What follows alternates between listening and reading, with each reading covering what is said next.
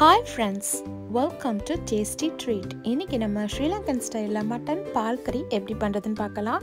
1/2 kg mutton எடுத்துர்க்கேன். தேங்காய் துருவி எடுத்த முதல் தேங்காய் பால். இது தேங்காய் துருவி எடுத்த 2ஆம் 3ஆம் தேங்காய் பால். ஸ்பெஷல் மசாலா, இஞ்சி பூண்டு விழுது, 2 வெங்காயம், 5 பச்சை மிளகாய், 1/4 டீஸ்பூன் சோம்பு, ஒரு உருளைக்கிழங்கு, கறிவேப்பிலை. இப்போ நம்ம ஸ்பெஷல் மசாலா ரெடி பண்ணிக்கிறேன். அதுக்கு நான் 3 டேபிள் ஸ்பூன் மல்லி ஆட் பண்ணிக்கிறேன்.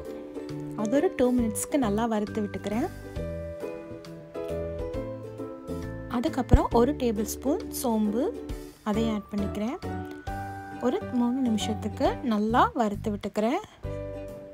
பாருங்கள், மல்லி அமுக்கி பார்த்தா இப்படி உடையணும், அந்த அளவுக்கு நல்லா வறுத்துக்கிறேன். இப்போ ஒரு பேனில் க்ளீன் பண்ணி வச்சுருக்க மட்டன் ஆட் பண்ணிக்கிறேன். அது கூட கொஞ்சம் தண்ணி ஆட் பண்ணிக்கிறேன். இஞ்சி பூண்டு விழுது அதையும் ஆட் பண்ணிக்கிறேன். கொஞ்சம் உப்பு அதையும் ஆட் பண்ணிக்கிறேன். மஞ்சள் தூள் அதையும் ஆட் பண்ணிக்கிறேன். அதை நல்லா மிக்ஸ் பண்ணி விட்டுக்கிறேன்.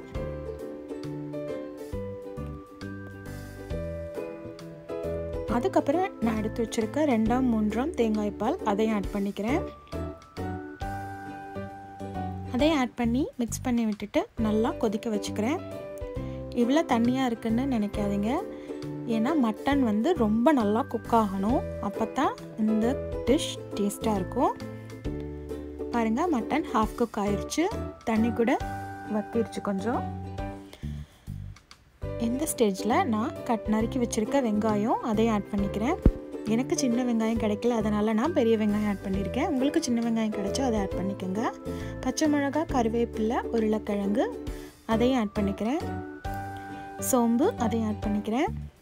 அதுக்கப்புறம் வறுத்து அரைச்சி வச்ச மல்லி சோம்பு பொடி அதையும் ஆட் பண்ணிக்கிறேன். அதையும் நல்லா மிக்ஸ் பண்ணி விட்டு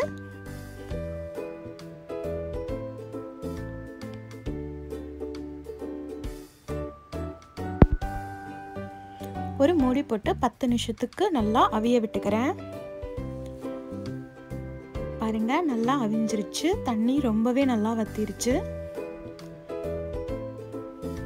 மீட் நல்லா குக் ஆயிருச்சு. இப்போ நான் எடுத்து வச்சிருக்க முதல் தேங்காய் பால் அதை ஆட் பண்ணிக்கிறேன். அதையும் ஒரு 5லேருந்து 7 நிமிஷம் கொதிக்க விட்டுக்கிறேன்.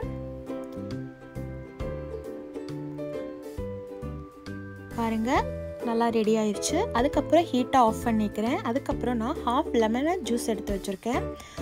அடுப்புலேருந்து இறக்கினதுக்கப்புறம் இல்லை ஹீட் ஆஃப் பண்ணதுக்கப்புறம் லெமன் ஜூஸ் ஆட் பண்ணுங்கள், அப்போ தான் நல்லாயிருக்கும். இப்போ நான் இதை சர்விங் பவுலுக்கு மாற்றிக்கிறேன்.